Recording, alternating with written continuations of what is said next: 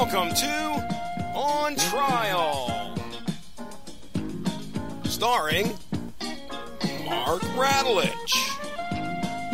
also starring Sean Comer. Hope you're ready, Hollywood, because you're on trial.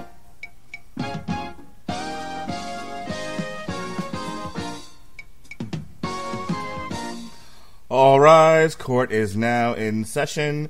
The Honorable Judge Fudge presiding. This is On Trial, brought to you by the Radulich Broadcasting Network. Tonight, I am your defense attorney, Mr. Mark Radulich, and prosecuting Scooby-Doo, Monsters Unleashed, the 2004 American live-action / computer-animated family horror comedy film. At least that's what Wikipedia tells me, is Sean Comer. How do you do, sir? I'm Sean, you're not, and I perpetually look forward to offending you all. So, this week here on the Radulich Broadcasting Network is entitled Motley Crue and Scooby-Doo 2. Why we put those two together? Why the fuck not? It happened to be because Motley Crue released their biopic on Netflix the 22nd, so we decided to cover that, the soundtrack in the movie, but there was no comic book, to lend itself to, so we gave the other half of the week to some folks that wanted to talk about a comic book that I didn't have any interest in. But it also happened to be after I got back from my spring break cruise. So Jesse and company took on Scooby-Doo Apocalypse, and I thought, what would be fun to do? One of the Scooby-Doo movies. And I figured, the sequels are usually worse than the original. So I kind of picked it cold. I also thought the title of it itself seemed interesting. Seeing as whether you think the movie is bad or good or indifferent, either way, the movie did such they decided to not do a third one and instead reboot the whole damn thing. Matthew Lillard be damned. But so that's what we're going to put on the docket tonight: Scooby-Doo 2, Monsters Unleashed, and then you can go listen to some Motley Crue and figure out what. I have to ask, were you as surprised as I am to learn that for all their fame and all the larger-than-life bombast, that Motley Crue have in fact never had a comic book? Yeah, kind of. I mean, I didn't think too much about it. I also didn't look that hard for it either. I have to tell you, the Scooby-Doo source material was on the calendar well before the dirt was. But so here we are. And now, had you seen either of the live-action Scooby-Doo movies before I opted to throw this on the schedule? You know what? I had seen the first one released in 2002. I saw it in theaters. In fact, that was back when, Alexis and I had been dating for about 2 years at that point. So, yeah, I think she dragged me out to that for a date night one evening. I was going to say, she's a passionate cartoon fan, and, so I'm wondering, did she burn the theater down when it was over? I wouldn't say burned it down. I think she was decidedly amused. I seem to remember, and I could be wrong about this, and I'd say I'd feel bad if I was, but fuck it, no, I won't. I think she ended up buying it on DVD, actually. Really?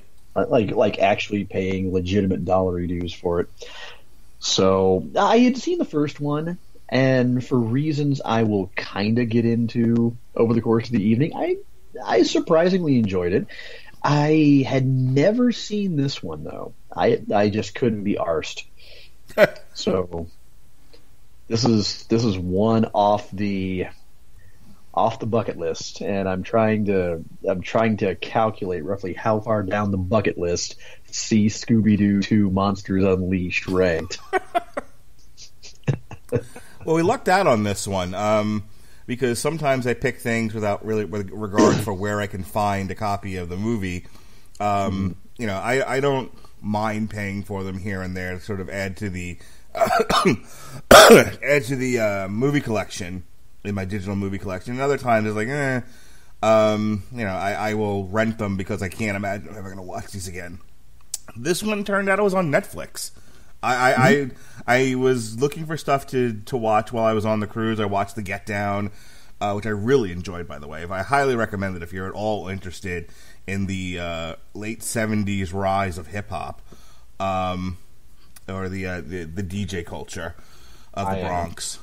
But, the Get Down, on the 2 seasons of The Get Down on Netflix, I was really into it. And I watched... because I'd seen commercials of it when I go to the movies. The Tracy Morgan TNT sitcom, I guess you could call it that. The Last OG. I watched that as well. And so I'm flipping around Netflix, downloading stuff to watch on my cruise. And I happen to have noticed, I'm like, holy crap, Scooby-Doo 2's on here. Well, that worked out well. All right. As we've been saying all week, Sean, give me the dirt. Scooby-Doo 2: Monsters Unleashed is a movie. Yeah. It was filmed with cameras. It features actors. Whether or not you wish to count Matthew Lillard in there, reasonable people may differ. That is arguably the most controversial aspect of this movie. Also, if you have ever sat back and asked yourself, other than Guardians of the Galaxy and Slither, what has James Gunn done? Now you know. This is in fact written by the future helmsman of Marvel's Guardians of the Galaxy. It was greenlit pretty damn quickly when the live-action Scooby-Doo kind of blew up, bigger than really just about anybody expected at the box office. It didn't draw critical raves, but the thing you have to remember about it is this movie came along at a time when Scooby-Doo was seeing this kind of interesting, bankable revival at Universal among younger audiences. This was around the time when it was kind of being retooled for both TV and direct-to-video movies. It was finding a whole new crowd, and among adults, it was kind of a warmly cherished cult favorite, as much for the giddy, happy Saturday morning memories as for the, obvious, rampant stoner culture reveal. And all things considered, in terms of its box office success, mixed bag. Opened March 26, 2004, and on a $25 million budget, it managed to gross barely its money back. $29.4 million over 3,312 theaters, average of 8,888 during its opening weekend. That was good enough to top the box office. By the time its theatrical run was over, it had grossed a combined $84.2 million in North America and a surprising total $181.5 million internationally, which, believe it or not, was still over $90 million less than the $275.7 million that Scooby-Doo raked in around the world 2 years earlier. It ended 2004 as the 28th most successful film, so it's a slight feather in its cap. 6th highest grossing film featuring a dog as a major character. And when it released in the UK on April 2nd, 2004, it also topped the box office there for the next 3 weekends running before it was eventually dethroned by Kill Bill Volume 2. More recently, if you were to mosey on over to Rotten Tomatoes, film currently holds a rating of 22% based on 117 reviews, averaging 4.3 out of 10. Over on CinemaScore, audiences surprisingly gave the film an A- on an A+ to F scale, which actually ranked it higher than the B+ achieved by its predecessor. Excuse me a second.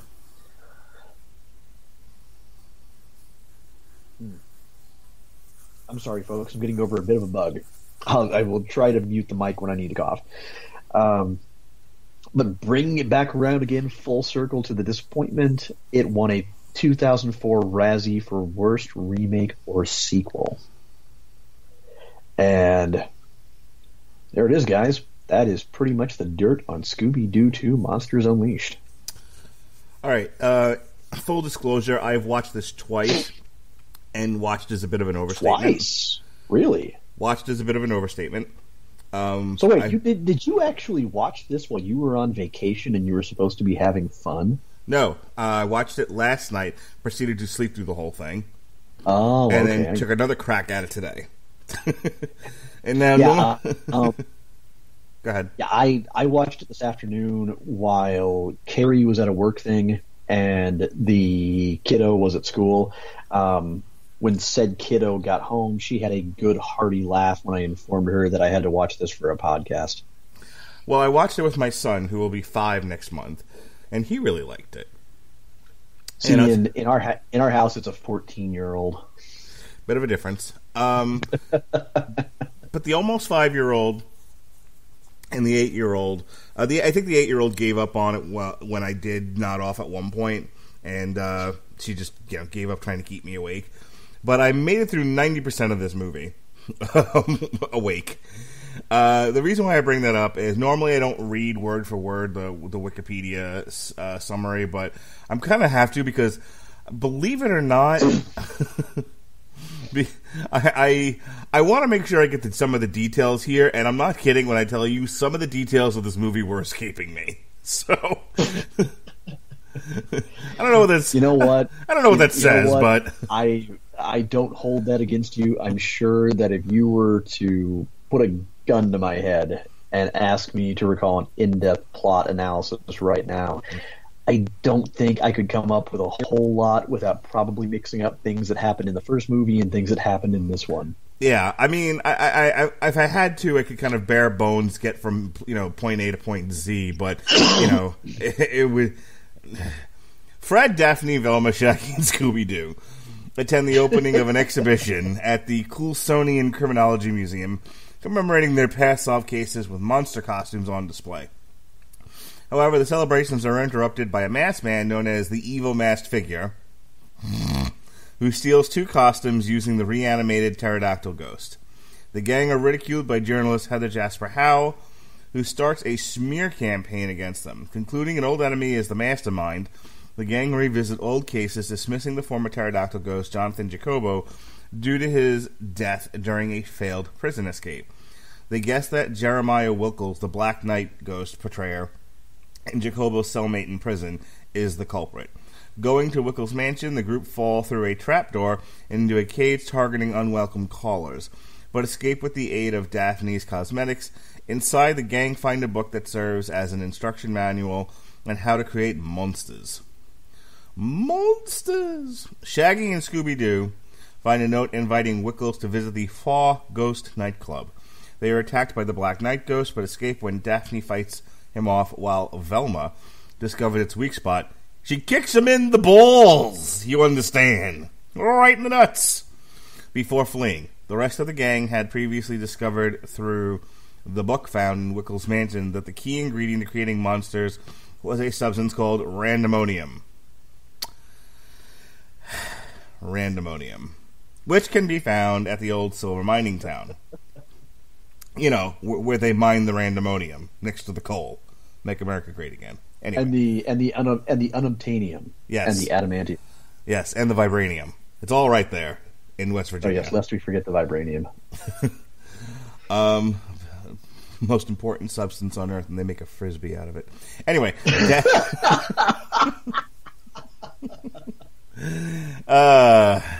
Shout out to you, Ultron. You were gone before your time. Daphne, Velma, and Fred go to the museum accompanied by the curator Patrick Wisely, but discover that the rest of the costumes have been stolen. Heather Jasper Howe turns the city against them. The gang go to the mines, find Wickles' plan to turn it into an amusement park, as you will want to do. As they confront Wickles, he states that he and Jacobo were cellmates who hated each other and that he has no connection to the museum robberies. Shaggy and Scooby, after overhearing the rest of the gang criticizing their tendency to bumble every operation, and especially their most recent offense in failing to secure the pterodactyl ghost at the museum, resolve to better themselves and become real detectives by putting on different clothes. Okay, that last part I added, but that's really what happens. Following the lead from Wickles' note, the first clue ever, they sneak into the Faw ghost wearing disguises to try and solve the mystery. After speaking to Wickles, they hear how he has mended his evil ways. Scooby causes a scene and his disguise falls off, and the two must escape through a trash chute. On their way out, they spot Patrick uncharacteristically assaulting someone who appears to be a member of his staff, ordering him to find answers as to who vandalized the museum. Escaping an awkward interaction with Patrick, Shaggy, and Scooby, spot Wickles leaving the club and follow him. The gang find the Monster Hive, where you always find it, in the swamp, where the costumes are brought to life as real monsters. Shaggy and Scooby play around with the machine's control panel, bringing several costumes to life, and the gang flees with the panel as the evil masked figure terrorizes the city. Escaping to their old high school clubhouse, the gang realize they can reverse the control panel's power by altering its wiring. Like you do. Captain Cutler's ghost emerges from the bayou, forcing the gang to head back to the mines. Encountering the various monsters along the way, Velma sees Patrick in the mines, finding a shrine dedicated to Jacobo built by Patrick, but Patrick proves his innocence by helping Velma not fall to her death. The gang confront the evil masked figure as the Tar Monster captures all of them, but Scooby, who uses a fire extinguisher to freeze the Tar Monster's body as if he is Iceman from the X-Men. He reactivates the control panel, transforming the costumes back to normal. The gang takes the evil masked figure to the authorities, unmasking him as Heather. When asked why Heather did what she did, Velma then suddenly pulls and peels Heather's face off, revealing she's actually Jacobo in disguise. Jacobo had survived the fall from the prison wall and sought to get revenge on the sleuths by discrediting them. Jacobo's cameraman, Ned, is also arrested as an accomplice. The sleuths are praised as heroes in Coolsville. In The Fall Ghost, the gang celebrates their victory with reformed criminals. Da-da-da-da-da-da. All right, the prosecution will take the stand. So let's begin by dispelling one of the classic and really utterly mystifyingly false beliefs about TV to screen adaptations. And that's the idea that these adaptations are just all of them uniformly bad. They're terrible ideas. They should never, ever be attempted. This is not true. It is entirely possible, just as it is with any medium, to take some source material, be it a video game, be it a TV show, comic book, novel, what have you, and put an interesting cinematic spin on it and make it something that's legitimately enjoyable for around 90 minutes to 2 hours.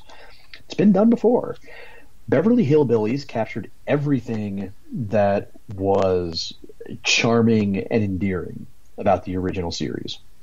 The first Brady Bunch movie lovingly deconstructed the show's most famous cheesy tropes by dragging the family, kind of awkwardly retro, corny motifs and aesthetics and values and all, into a modern setting, and not really trying to change them up, but just having a good old time watching the dissonance with modern trappings and grit.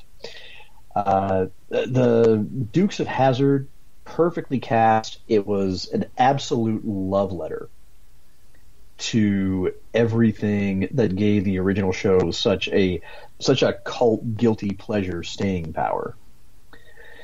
It really was like just a 2 hour, almost a lost 2 hour episode of the original series, just with an age appropriate cast.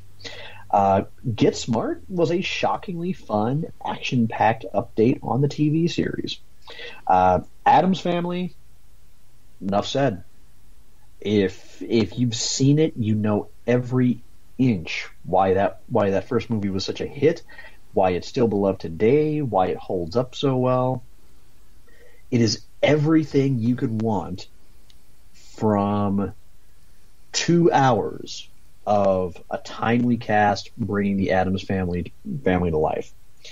In fact, I would dare say it is probably the standard bearer still for TV to screen adaptations. And allow me to give the 2002 movie ample credit. It was legitimately fun.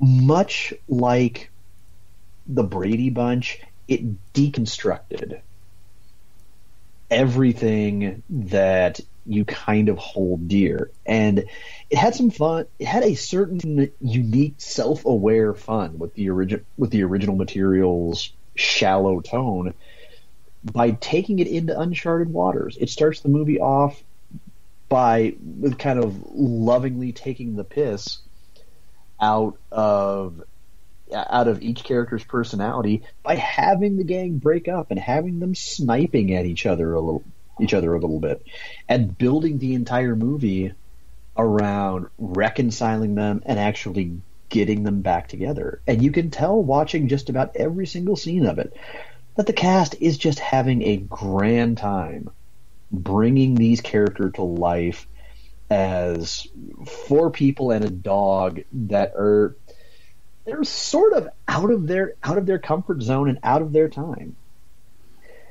And it's one of the few positive things that I can also say about this movie, and that is you can tell watching it that each of the actors still really gets what they're trying to do here. And basically they're living it up in pricey-ish studio-funded cosplay as these 4 meddling kids. They are really just digging in to just being Scooby, Fred, Velma, and Daphne. And by the way, while I'm at it, I also have to give ample credit to Seth Green, because anytime you see the man in anything, he never looks like he is having anything less than the time of his life. Almost no matter what whether he's in Idle Hands or he's Scott Evil or Oz on Buffy the Vampire Slayer, if he's, whether it's the canceled way too soon Greg the Bunny, he just always looks like there's nowhere else and no other part he would rather be playing. It's kind of the same reason why I love to watch. Guys, get the drinks. Been a while, been a month or so. Get ready to take a drink. The same reason why I love watching The Rock or Rowdy Roddy Piper act in anything. Because even if the material is absolute shit, they're determined to just amuse themselves. That was not just me playing along with the drinking game. That's the fact that my throat is dry right now. But unfortunately for all of that, here's where a sequel, while they knew it would be profitable, was A, unnecessary, and B, ill-advised. Because really, you were never going to come up with a better angle for a Scooby-Doo movie than the way you did the first one.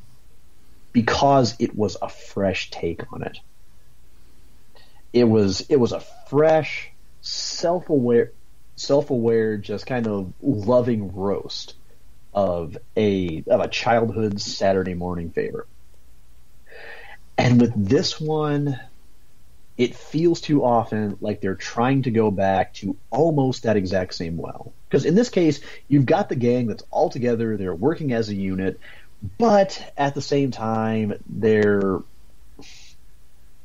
everyone is trying a little bit too hard to develop or advance each character of the gang. Because they're all kind of at various points questioning what their role is in the group and trying to be more like somebody else. Whether you're talking about Scooby and Shaggy deciding that they want to be more serious detectives like Fred and Velma, or Velma deciding that she would really rather emulate Daphne so that she can get the guy. It misses the fact that half the fun of the original show was each character just kind of embracing the stock DNA. You know, you've got the pretty damsel in distress, the kind of homely looking nerd, the stoner and his happy-go-lucky loyal dog, the jerk and the ascot. And it was dependable. It was reliable. You kind of always came back to it, and you knew exactly what to expect. The thing is, when you try to develop each of these a little bit too hard, you veer away from the fun of everything that kind of makes Scooby-Doo Scooby-Doo.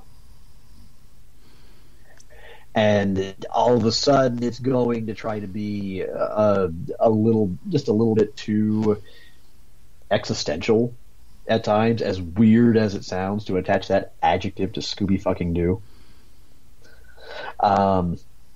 In the first movie, when it ended up, you kind of had the notion of everybody kind of becoming okay with who they were, but also realizing, I can still be this, but I can also be this too.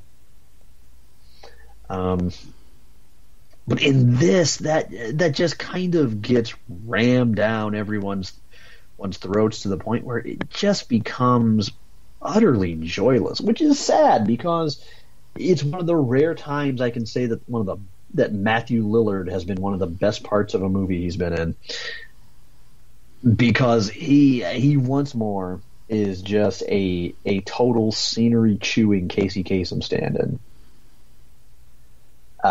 He's another one who is just having an utter blast from start to finish, acting opposite this CGI dog, and all credit where it's due for that. It's got some kind of fun action sequences. The bit with Scooby skateboarding a fire extinguisher around a room and kind of TKOing every classic Scooby-Doo monster he comes across, as they've now all been resurrected. It was out of nowhere. It was batshit nanners. It was basically like watching Yoda do his little goddamn Olympic gymnastics routine all around the room in Attack of the Clones. But, ultimately, like I said, it misses some of the... And again, intelligence and Scooby-Doo should almost never be used in the same sentence. But it misses that self-aware wit that kind of made it so much fun to be in on the joke with the first movie. It's the effects are decent. It was a cool little premise to take all these classic monsters or all these classic costumes, I should say, and have them brought to life as real monsters. That was kind of clever. But otherwise, it's a forgettable, lazy ass cash in that doesn't bother to say, okay, here's this fairly basic material I've been handed. What can I do with this that no one has touched on before? Like the Brady Bunch did, or how can I take I guess you could say it kind of tries to modernize a little bit in the style of Dukes of Hazzard or Beverly Hillbillies, but not really enough so that anything lands as being a completely fresh take. So I'm sure this is one that James Gunn would just as soon stay on the shelf for as long as possible. And with that, I turn the floor over to the defense. So, not every movie is created equal. Not every movie is meant to be a Lord of the Rings theatrical masterpiece. But by the same token, not every movie is The Room. There's a lot of space in between some of the worst movies ever and some of the best. And I get a little... I was talking about this on the review of The Dirt. The idea that... sorry, not our trailer reaction for Toy Story. That's where this came up. Toy Story 4. Which looks like a pile of shit, by the way. That I don't really buy into the idea of, didn't we say all we needed to say with the first? If there's money to be made, go make that money, honey. Go get them dollars. Just tell a decent story. Tell a fun story. Not every movie has to speak to the nature of man, either. Sometimes you put on a movie because you want to be entertained for 90 minutes. As a father of children, sometimes you put on a movie to entertain the children for 90 minutes so that you can get laundry done. Or you can watch an episode of Oz or something, while they're distracted. Whatever your business is. Scooby-Doo 2 is competently made, inoffensive children's fare. To treat this like it's like you should be weighing it against terms of endearment or something, that it needs critical analysis, I think misses the point. It's a love letter, to use the phrase that the prosecution had used earlier. It's a love letter to the cartoon. And the cartoon was pretty simple enough. There's a ghost. We have these kids that are investigating the appearance of said ghost. Turns out it's a dude in a costume who had some sort of nefarious plot. It was scaring people off a plot of land, or taking revenge on somebody who had wronged him. Fairly simple stuff. You had your genius, you had your hippie stoner, your comical dog for which the show is named, your damsel in distress, and your hero, and an ascot. They were stock characters. The show produced some laughs.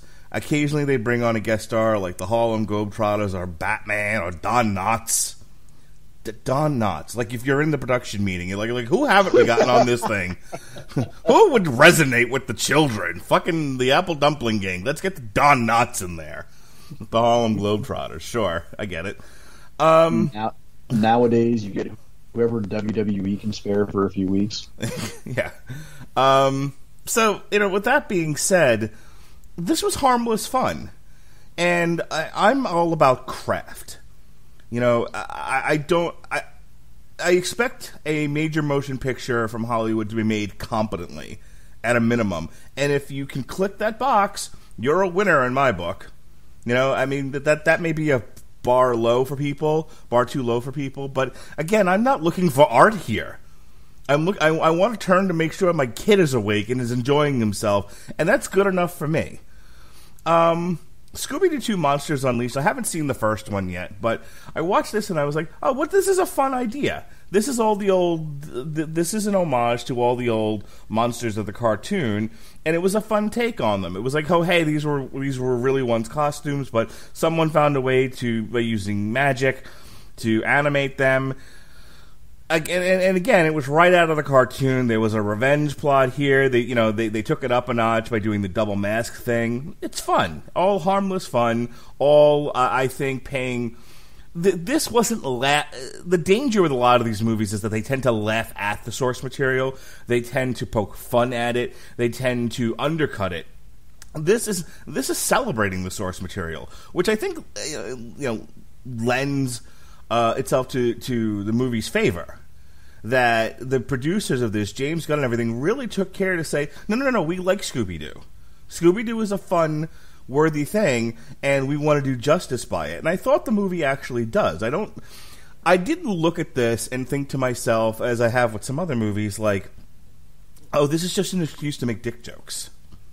Or this is taking the piss out of something. No, I just felt like this was a continuation of the same themes, the same fare that you got out of the Hanna-Barbera cartoon. Now, I talked about competency in craft.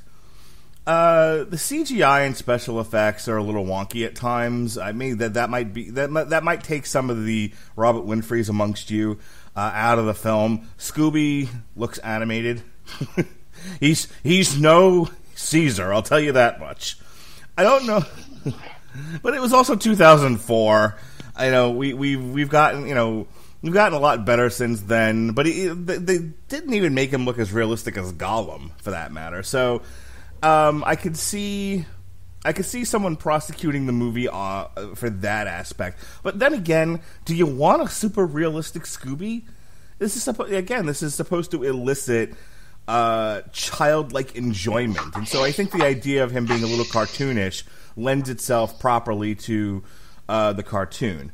As for your live action cast, Matthew Lillard brought Shaggy to life. If I didn't know any better, I would have thought that was Casey Kasem. He's excellent.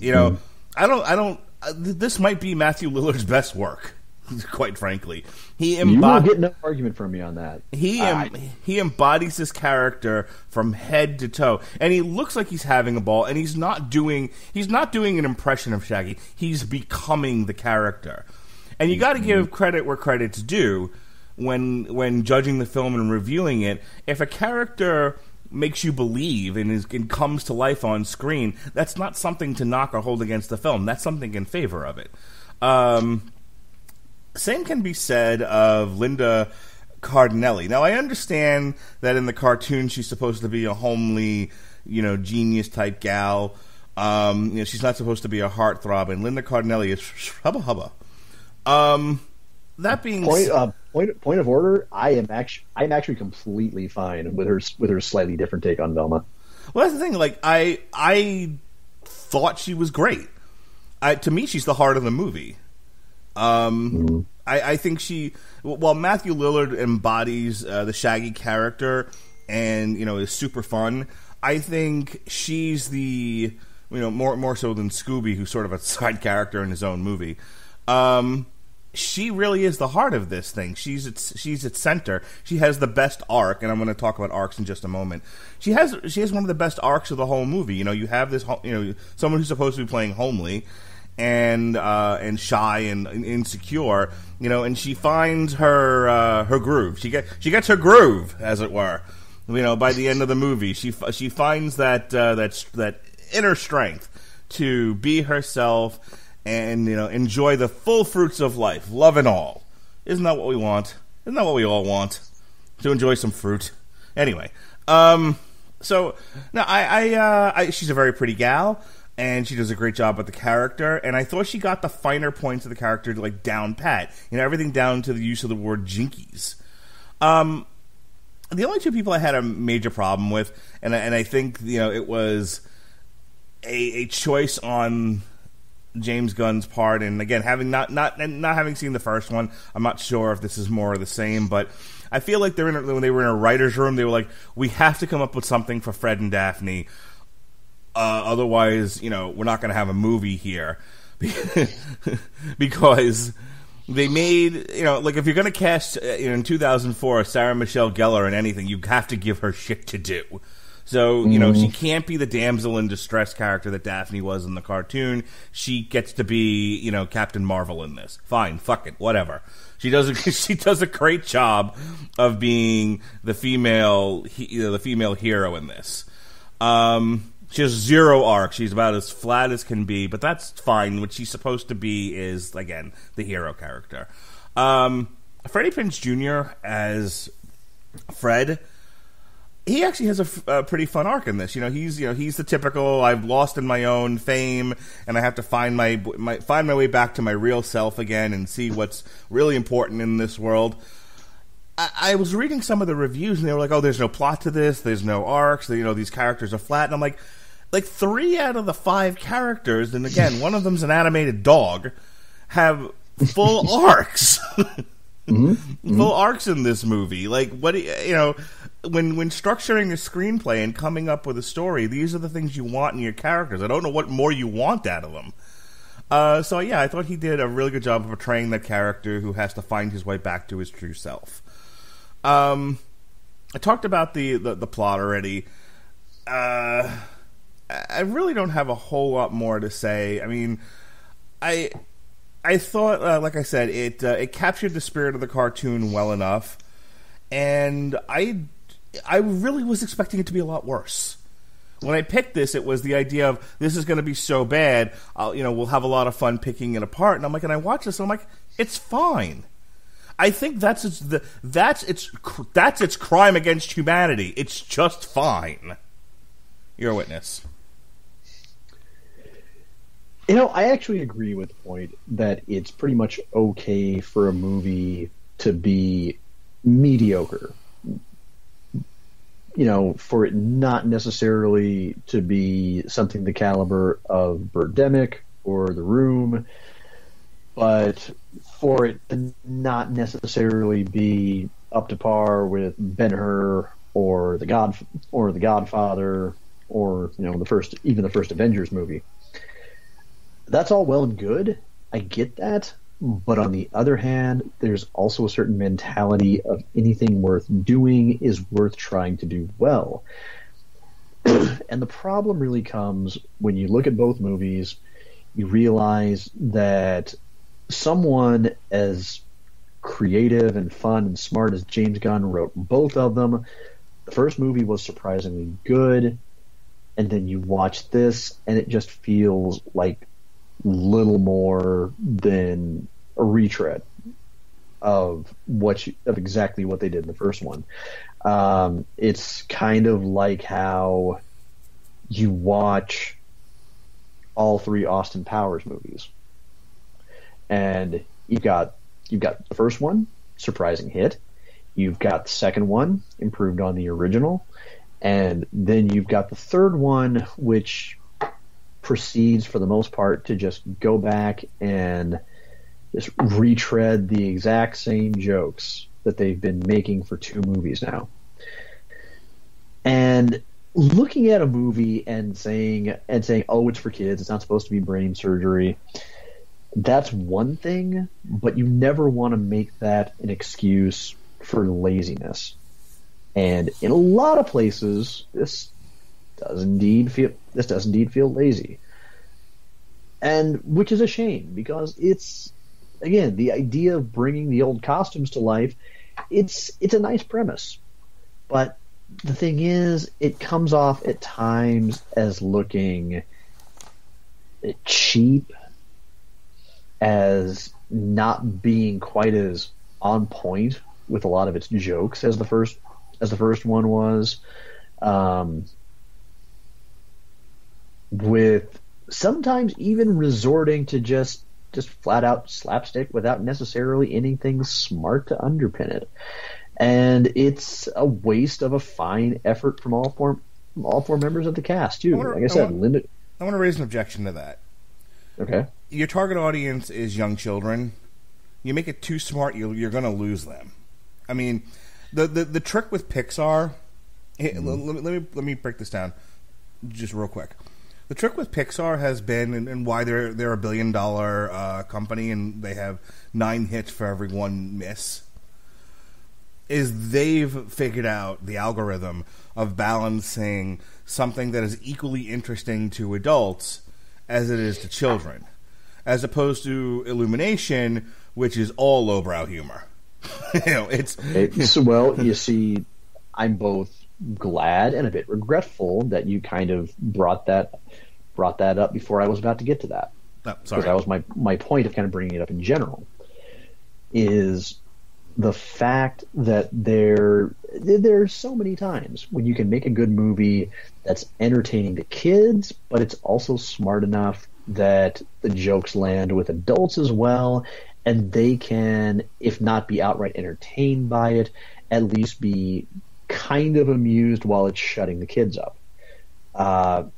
Disney, at their best among their animated classics, are often absolutely great about this. My personal favorite being some of Robin Williams' humor in Aladdin. Sure. Jokes that he was just improvising off the top of his head that might as well have just been culled directly from his stand-up that typical 8 or 9-year-old ain't gonna get. But on the other hand, when it kind of hits dead center with the adults, I mean, they may not be able to care less about the rest of the story, but they were able to go, damn, I love Robin Williams.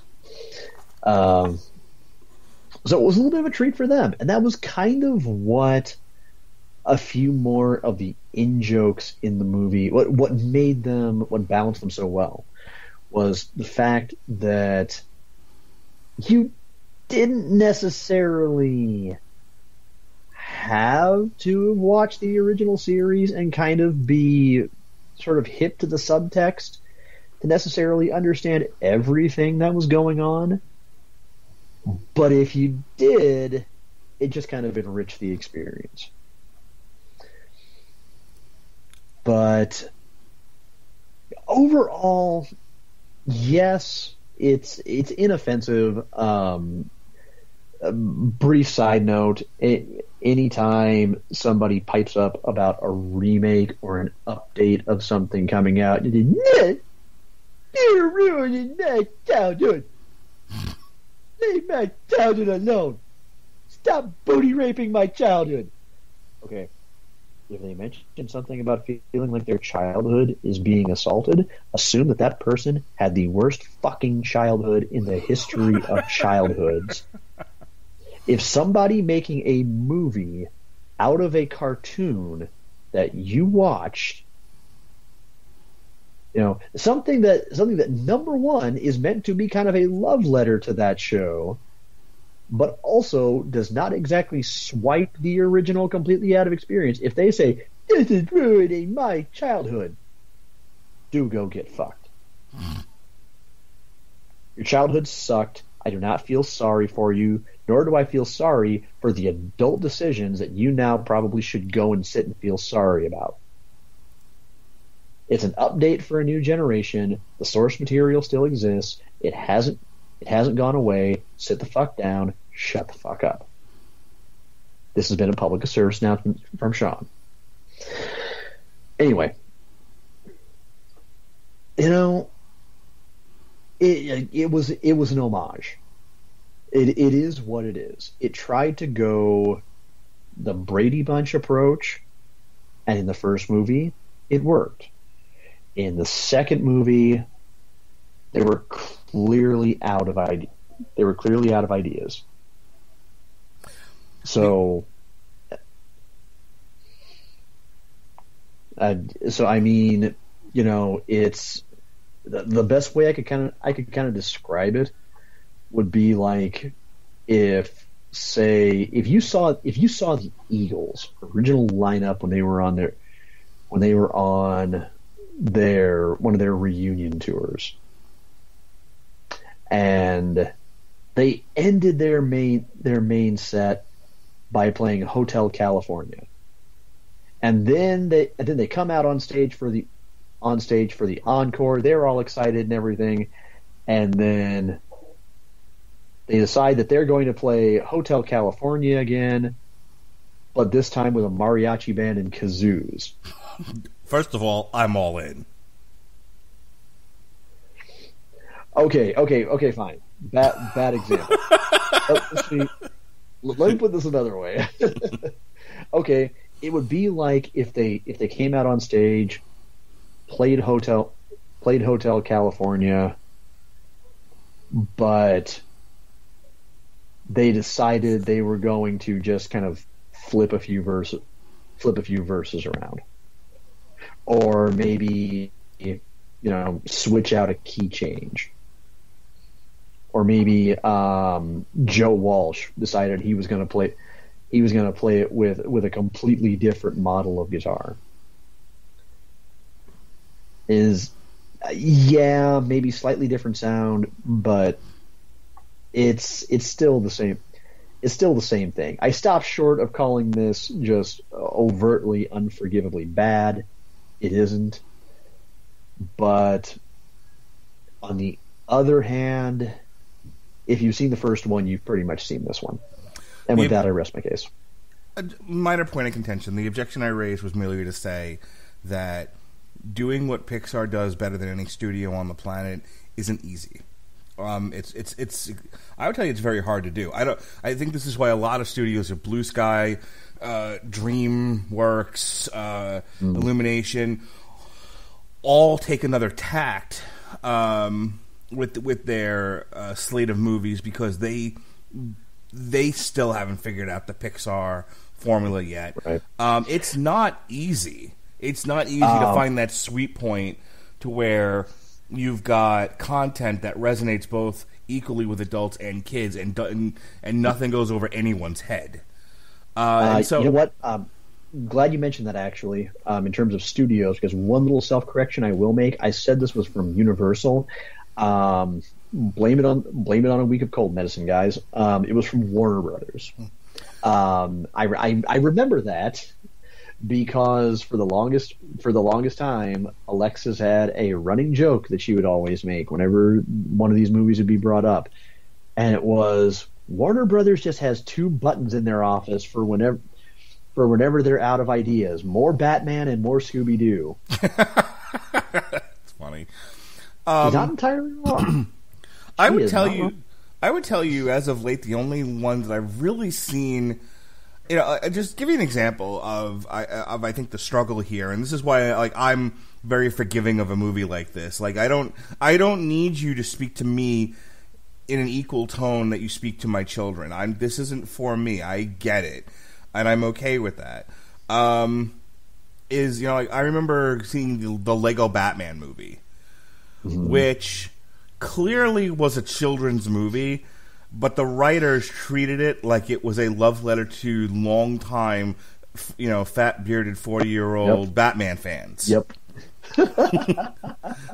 So I'm laughing hysterically, and my wife and kids are looking at me like I'm drunk. And you know what? This is me kind of taking off the prosecuting attorney persona. The movie is not that bad. It's I wouldn't call it good.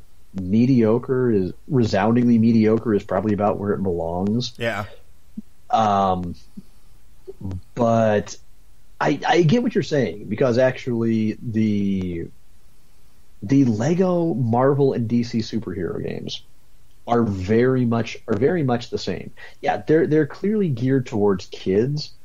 But man, there are some deep cut references and characters in there. Yeah. That I don't think you can appreciate if you're under the age of 22. Gosh, I can't.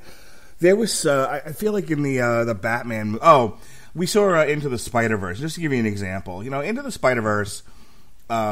Was a very layered and rich film. Alicia Pat Mullen, in which case it was a piece of trash. Absolutely loved it. And there was a lot about it that I really liked. My daughter's takeaway from it was Spider-Gwen. That's who she glommed onto, and she thought she was the best part of the movie because my daughter is like an 8-year-old feminist. What my son's favorite part of that movie was? The very end, the end credit scene where the two Spider-Men are arguing. Yep. Well, although, you know what? I think I probably liked that for an entirely different reason than he did, because toward the end of that movie, I was actually becoming... One of my only disappointments was that they at no point injected Spider-Man 2099. Yeah. So I just bring that up to say, the film speaks to, obviously, different ages differently. And it really does take a deft hand to try to figure out, how to hit all the quadrants equally. It's not an easy feat to do, and a lot of people fail at it, and they don't even try anymore. They kind of like, we're successful with this, let's just stay with it, because we're not successful trying anything else. Well, I have to give both these movies credit for something. It's something that I was discussing with Carrie about we've been discussing it off and on for the past couple of weeks because we both had kind of mutually similar experiences with a couple action movies recently. We went to go see Alita: Battle Angel, which is one of I believe Carrie said it might have been the first manga she ever read. I, of course, being new to manga and anime, I had never heard of it. She insisted it was great. I had a fantastic time, and I came out of that going, God damn, now I want to go read the books. And I think we had a kind of sort of similar experience maybe on her end when we got out of Captain Marvel. Because, of course, I was familiar with the character because I'm not a comic book aficionado, but by the same token, I'm not completely ignorant of it either. So I was familiar with the character and somewhat of the arc and the origin and everything.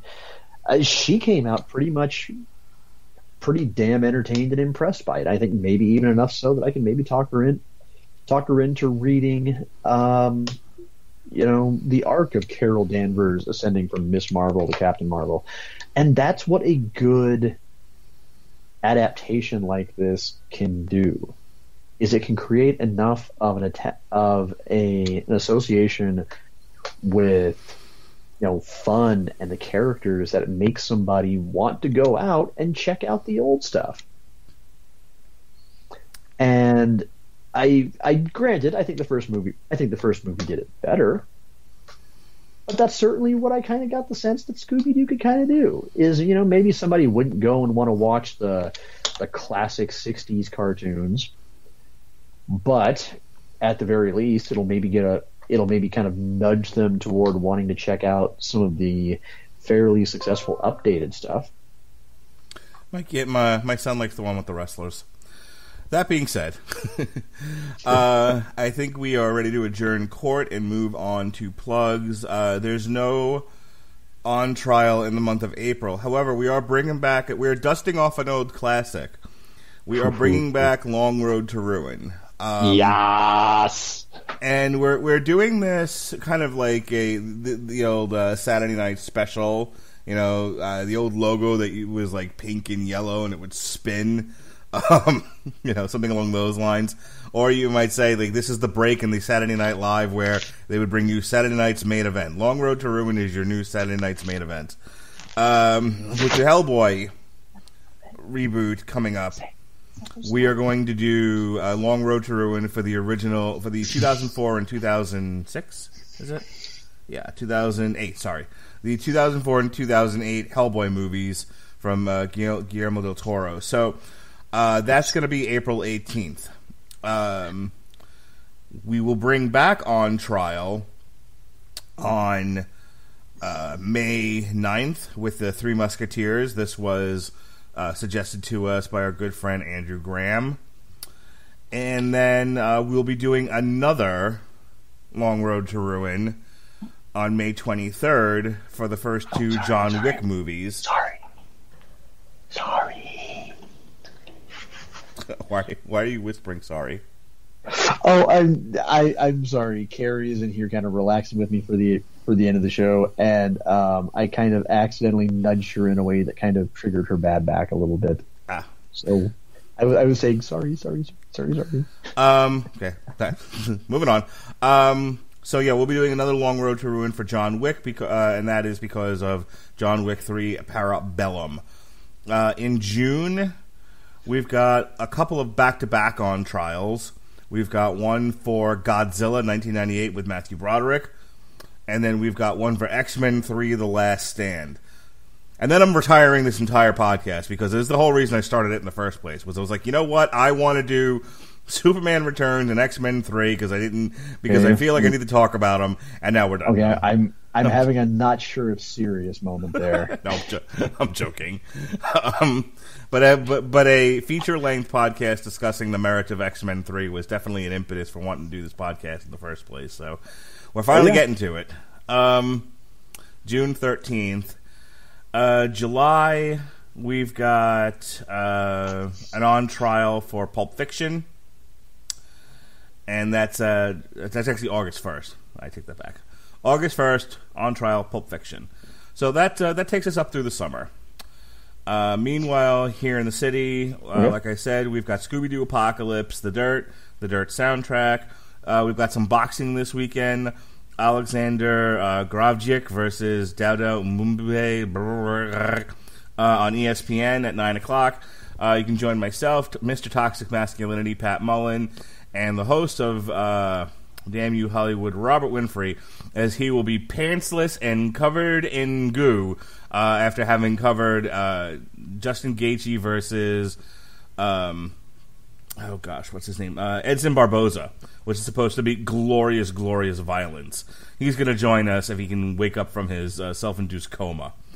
The following week, we've got Plastic Man on the Lam, Dumbo, and finally, Children of Bodom Hex. And that's before I go see Shazam and then head off to New York for WrestleMania.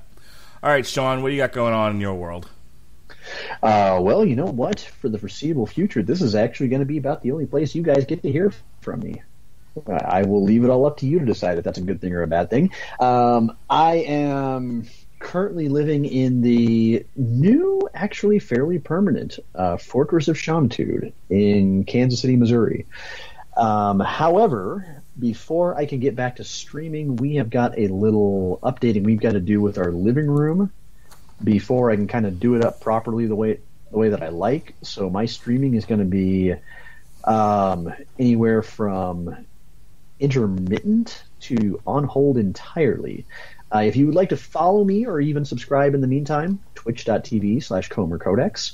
I am a variety streamer. I play a pretty wide wealth of stuff. I usually have a single-player game going at a given time, and I kind of mix that in with when it comes to multiplayer games, particularly Overwatch, Dead by Daylight, and Injustice 2. Although, never know when I might add something else. Never know when I might throw some Warframe in there. Thinking about playing some Call of Duty Modern Warfare Remastered pretty soon. But, hey, you got time because that's not going to be coming until the end of April. I am on a bit of a social media hiatus, actually. I yanked Facebook, Twitter, and Instagram off my phone because I needed a break from them. And to be honest, I'm not entirely sure they're ever coming back. I kid. They will be, but just not anytime soon.